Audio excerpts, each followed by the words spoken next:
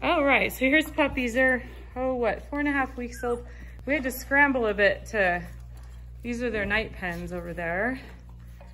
And it's been so hot here. We've tried having them outside a bit, but it's just really, really hot. So we made a shady big play yard here in our shop.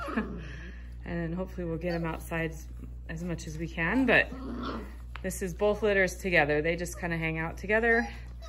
And even if they had their collars on, it's hard to see them because they're so fluffy. But they're doing great, eating their puppy food, still nursing. They'll do that until 8 weeks. So, but yeah, they're doing good. We're gonna get at least one updated picture on each of them and get an update out soon.